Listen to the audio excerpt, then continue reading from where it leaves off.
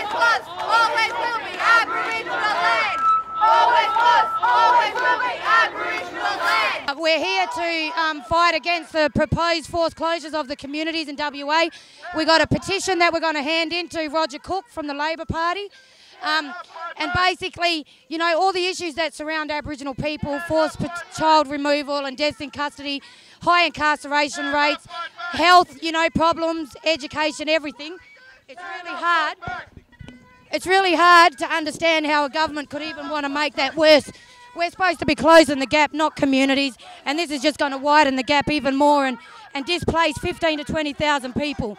And, you know, we still remain sovereign to this day, so they need a treaty with us, not continue to steal our land for people like Gina and Andrew Forrest.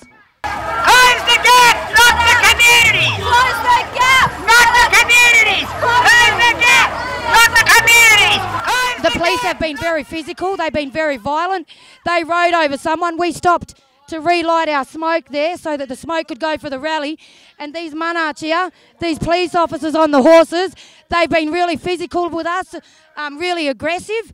I think it's a danger to have these mounted police when we're marching, because these mob have no respect for that. And these poor animals going through this, you know, they're putting the animals next to our children and us. What if we get assaulted by one of these horses here? We're here to protest for our rights.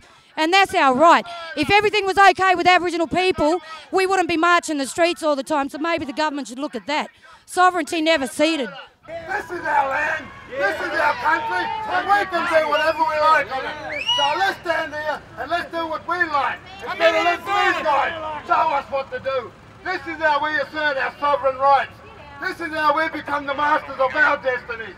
Let's not show these fucking idiots that we can fall to their level, because that's all they want to try and let us do. So let's calm it down, let's settle ourselves down, and let's prove a point, because that's what we're here for.